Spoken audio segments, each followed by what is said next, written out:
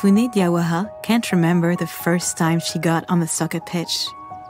As a kid, Founé was always outside, chasing a ball or going on some sort of adventure with her friends and family. She lived in a town called Meaux, along the River Marne, in Paris, France. Founé loved growing up in Meaux. She was the second of 7 children, and everybody in the community knew each other. Founé especially remembers being surrounded by women and girls whom she admired a lot. When Founé was 14 years old, she discovered 2 important things about herself. After watching the Women's World Cup in soccer, Founé realized that this sport was more than just a hobby to her. She felt so focused and empowered whenever she was on the pitch. She loved being part of a team and working as a collective, driving down the field and launching herself towards the opposite goal. Founé registered to be a part of a soccer club. As she laced up her cleats before her first practice as a team member, she felt a shiver of excitement run from the tips of her toes to the top of her head. The top of Founé's head was proudly covered in a hijab, or Muslim head covering. This was the second discovery that Founé made around this time. She was becoming more and more fascinated by Islam, the religion practiced by her family. She talked with other women who wore the hijab and decided she wanted to wear one too. She wrapped her hijab around her head and neck as a way to declare her religious beliefs. Doing this felt important to Founé as she explored what it meant to her to be Muslim and find a spiritual path. Both soccer and spirituality meant so much to Founé. They were the 2 biggest parts of her identity. As she charged onto the field with her cleats digging into the soil and her hijab catching a soft breeze, Founé felt strong and inspired, part of a fierce and fabulous sisterhood, and yet uniquely herself. But all of that changed one day in 2015. Founé's soccer team was headed out to play her first official game. Founé was thrilled to be taking the field in this new arena. She'd been practicing hard as an attacking forward and was determined to get at least 1 goal. Only before Founé even had a chance to get into position, the referee called her over to the bench and told her she couldn't play if she was wearing a hijab. What?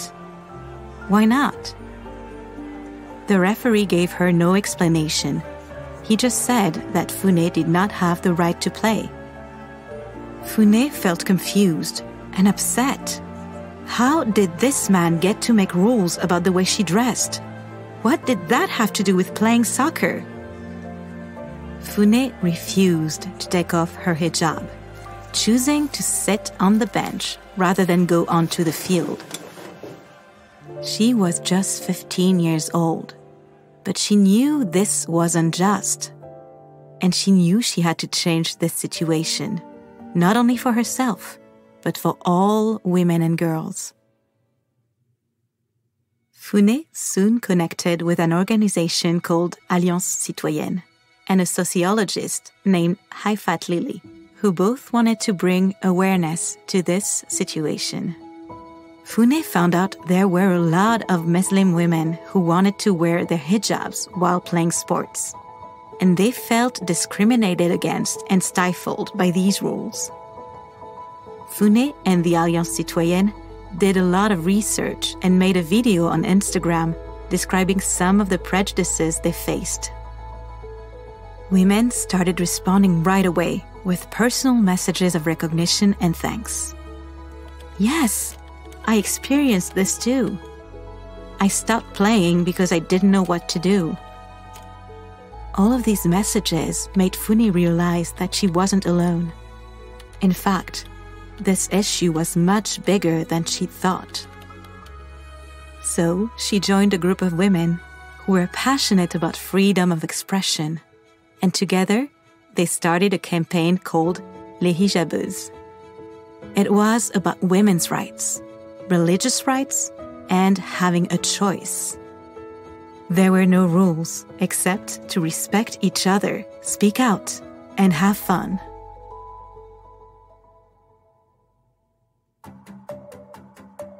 Since they formally started in May of 2020, Les Hijabeuses has grown to include women from all walks of life. There are women who have never kicked a soccer ball or worn a hijab. They are still connected by a strong bond, though. A bond of hope, courage, and determination. As Founé says, we should not be afraid of talking, because if we don't, others will talk for us. When we come together, we create beautiful things. So surround yourself with community and move forward. Whether she's practicing for a soccer match or organizing a human rights protest, Founé makes sure to celebrate the community of strength and support she's helped create. She and Les Hijabeuses are true rebels who are changing this world.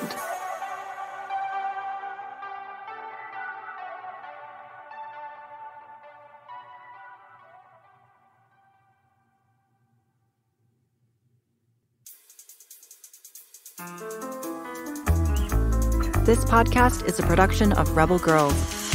It's based on the book series Goodnight Stories for Rebel Girls. This story was produced by Joy Smith with sound design and mixing by Reel Audiobooks. It was written by Abby Sher. Fact-checking by Joe Rhatigan.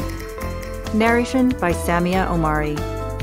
Original theme music was composed and performed by Elettra Bargiacchi. Thank you to the whole Rebel Girls team who make this podcast possible. Stay Rebel!